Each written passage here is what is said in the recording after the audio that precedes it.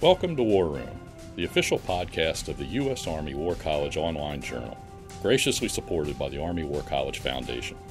Please join the conversation at warroom.armywarcollege.edu. We hope you enjoy the program. Welcome to A Better Peace, the War Room podcast, and thanks for joining us today. I'm Buck Haberichter, a faculty member here at the War College and one of the editors over at the War Room. Today, I'm pleased to bring you the third and final episode in our brief series about the role of economics in American grand strategy. In previous episodes, Dr. Richard Neu, formerly a senior economist with RAND, and Dr. Joel Hillison, a U.S. Army War College faculty member, have discussed the relationship between economics and two pillars of the most recent national security strategy, advancing American prosperity and preserving peace through strength. Today, they tackle a third pillar, advancing American influence and how economics affects this aspect of national security. We'll turn now to their discussion about how economics relates to encouraging aspiring partners, achieving better outcomes in multilateral forums, and championing American values. Now I'd like to focus on some of the external aspects of economics. And the first one I want to talk about, which seems to be in debate these days, is U.S. leadership of the global economy, our engagement with international economic institutions. So let's begin with, what are the costs and benefits of U.S. economic engagement with the rest of the world? After World War II, the world was a wreck. Many of the economies were truly destroyed. The international system of cooperation had completely broken down and so on.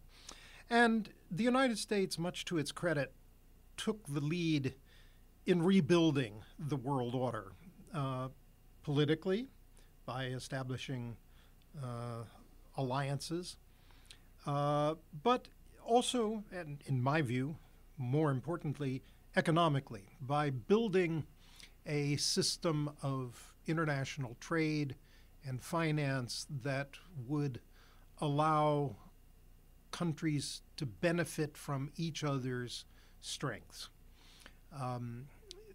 Even a big country like the United States can't efficiently produce everything we need and want, and much less the case for other smaller countries.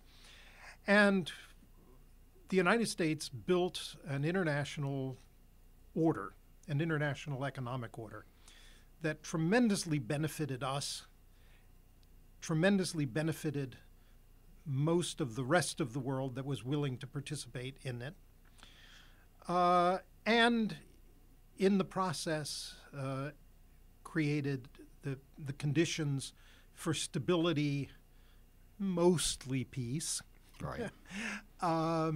and cooperation among like-minded countries. Now, this, in my calculation of these things, the United States was a huge net beneficiary in this regard, partly in narrow economic terms, but also in larger geostrategic terms. We led the world. We made the rules. Not that we forced them on other countries, but we did it largely by example and saying, wouldn't you love to be a part of this? And if you want to be a part of this very successful new world order, you need to play by our rules. Now, that doesn't mean that there weren't some costs to us.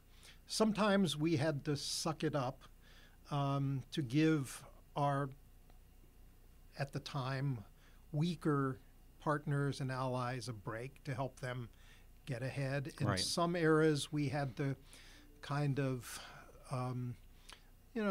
allow, let's use an example of Japan, to skate a little bit on some of the rules of trade. But okay, we survived it.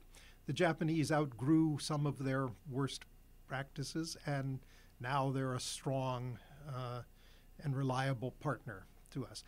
The same with Europe, of course. We had the Marshall Plan to Right. rebuild Europe, but in later years we allowed the European Union some economic concessions to get their own house in order to build their union, and now we've got a bigger and stronger partner in Europe. Now, what comes with all of these international cooperative ventures, and they are sometimes institutionalized into organizations like the World Bank or the IMF, the International Monetary Fund, or the World Trade Organization, we give up some autonomy. Sometimes we have to say, all right, we will accede to the wishes and the needs of other countries. And we'll follow the rules. We too will follow the rules, and every now and then we break the rules consciously or unconsciously, and these international institutions slap our wrists. And on our good days, I think we say, okay, you're right, we won't do that again. But anyway, we're so big and rich and confident, it doesn't really matter, so fine. Yeah. But something has been happening in the United States in recent years, and it's not fair to blame this on the current administration or the previous administration or maybe the previous administration. There's something changing in the United States. Our willingness to play with others, to cooperate in these international forums and in the global international economy that we built in our image of free, open, non-interference, that seems that we, the American people, have been losing confidence in that. And I find that very troubling. Yeah, and that gets to this notion of collective action, and you really need a strong leader to kind of provide these public goods like liquidity, markets for distressed goods, lenders of last resort, someone to kind of enforce the rules.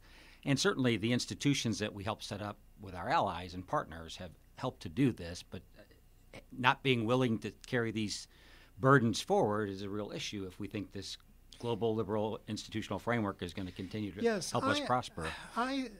When I'm being pessimistic about the world, it is this, that the U.S. has been the leader. We were the original architect. We were the sustaining force. And now we seem to be losing interest. And again, as I say, I think this goes beyond any particular administration. Individual administrations can speed up or slow down this process, but it's happening independently. And I trace the origins of this loss.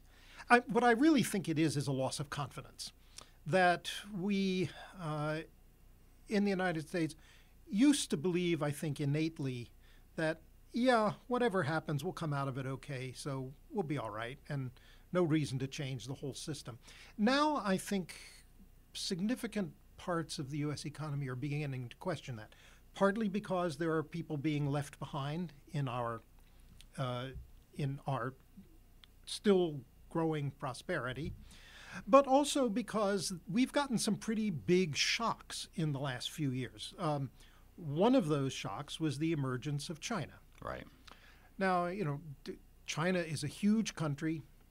It competes best right where we and our European and Japanese and Korean allies live, that is, manufacturing. Right. They don't follow the same rules we do. They have a very different idea of the way they should run their economy, which, by the way, gives them a near-term tactical advantage. I think in the long run, it's not going to work for them. They can't. Their heavy state control is not sustainable. But in the short term, it can be very powerful because they can tell their companies, do this, do that, steal this technology, etc. We can't do that in the West. Now, I think I still have the confidence that we will triumph eventually, but it could be tough in the nearer term. And I worry that lots of our fellow citizens have lost confidence about that longer term, and thus this tendency to pull back from the international global economic regime. Yeah, and you mentioned this rising China and some of the benefits they have based on their state-directed capitalism or whatever you call their model. But there are some shortcomings to that as far as responding to market signals. They really don't have to do that, or at least in the short term, they don't. Innovating and just looking at things and being transparent. Obviously, they don't do that. I guess my question to you then is: should we view this rising China, lifting millions out of poverty, phenomenal growth rates? Does that pose a threat to the United States? Well, not over the long haul, I think, but in the near term, yeah. They are, after all, stealing our intellectual property. Yeah, right. And these are the things that this is where America lives today. That's our comparative advantage. Our comparative advantage lies in being on that leading edge. Right. And that leading edge means we have the ability to control where, on our good days, control where our technology goes and into whose hands it falls. And when we catch somebody cheating on us, like this Chinese firm recently, ZTE, we can come down like a ton of bricks on them, right. And we can do it. And similarly with our banking system, yes, we can use our banking system to enforce sanctions against Iran, Russia, etc. But the one that really amused me the most was that because the world uses the U.S. financial system, it turns out those officials at FIFA, the International Football Association, they, by paying bribes, they were running them through American banks, so they were breaking U.S. laws, so we could get them. Right. And these are great advantages from a geostrategic. And having the global currency and global banking system kind of is to our advantage. So much flows through us, where our officials can see it and stop it if necessary. So much in the way of modern technology comes from us. We want to stay on that cutting edge. And so, yes, China is a threat. They're a threat legitimately because they are investing very heavily of their resources to try to climb up to that leading edge with us. Right. They are also a threat illegitimately because when they can't figure out how to do it themselves, they are, turns out, it seems, very good at stealing from us. Right. And this is a near-term threat. They can't keep doing this forever. Ultimately, this system of theirs will, I'm sure, prove sufficiently inflexible that it can't compete in the long run, just like the Soviet Union couldn't compete over the long haul, just like Japan couldn't compete over the long haul. I think the same will happen to China. But in the meantime, we need to be vigilant. And we seem to be tightening down on some of the, especially the intellectual property with our Section 301 investigations. That's the good news. The bad, if ever there were a justification for a trade war or an economic war, I think the case of China today is that justification. But like any war, you never want to fight a war. You may be fairly sure you're going to win it, but everybody suffers. Right. So you don't want to fight it. But if you have to, you have to, if that's what it means to be a world leader. But like any war, you want to have allies. And I have to say that one of the other things that worries me is just when we should be getting into China's face really hard on economic matters, we also seem to be estranging our natural allies. Right. And that just doesn't seem to be strategically wise. Yeah, so I just want to push back on that a little bit on our allies, and this is kind of a devil's advocate, but the European Union, huge trade surpluses with the United States. NAFTA, Mexico has a huge trade surplus with the United States. Shouldn't we focus on these trade deficits? Aren't they bad for America? No, the trade deficits aren't. The counterpart to, to use the correct technical term, current account surpluses that these countries have with us, the counterpart to that is that there's a big capital flow from those countries into the United States. I remember some years ago, this was back during this was back during the Clinton administration, during another panic about U.S. current account deficits and so on. And I remember Larry Summers, who was the Secretary of the Treasury at the time, asking rhetorically, well, would you rather live in a country where foreigners didn't want to invest? Right. And the answer is no, I don't want to live in that country. Now, sure, there's things we have to do with our trading partners. It's not principally because we have current account deficits relative to them. It's that the trade agreements we have with them have gotten old. The world has changed. They don't do a good job at covering e-commerce. Right. They don't do a good job at covering, very difficult questions like data privacy. There's all kinds of things like that they're not. And we need to update them. And we need to engage with our allies, and they won't always have the same interests that we do.